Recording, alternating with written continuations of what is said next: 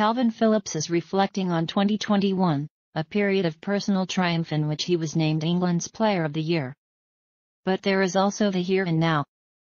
Maybe it is the status arising from such accolades that encourages the Leeds midfielder to speak so candidly about his team's current struggle. He wants to be honest and, interestingly, the view from the outside, opposition managers have worked out how to exploit the fluidity of Leeds' offensive style, appears to be shared by those on the inside. Marcelo Bielsa's team have won 1 game in 8 and are 2 places above the relegation zone. There are mitigating factors, not least the injuries that include Phillips, sidelined until February with a hamstring problem, but the 26-year-old has a wider observation to make. He does so in drawing comparison to last season, their first back in the Premier League and culminating in a deserved 9th-placed finish, winning much acclaim along the way.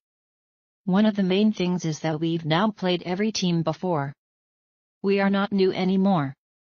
A lot of teams are coming to us and knowing how to play against us, Phillips tells Sportsmail.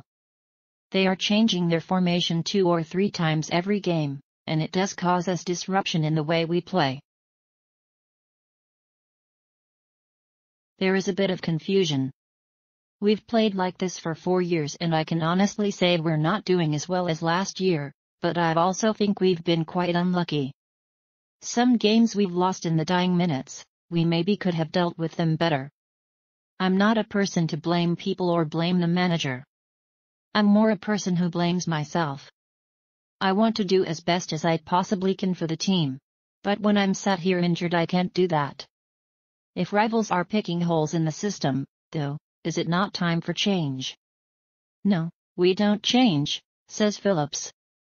The manager is very stubborn in the way that he plays. He knows what he wants to do. To be honest, I don't know how we do if we tried to change because we've played in a certain way for so long. I don't know how well we'd take it on board. We'll just stick to what we know and work as hard as we can and play the way we do. It's exciting football, not just for us, but the fans. We don't want to defend for 90 minutes and try to nick a late winner. That's not how we play.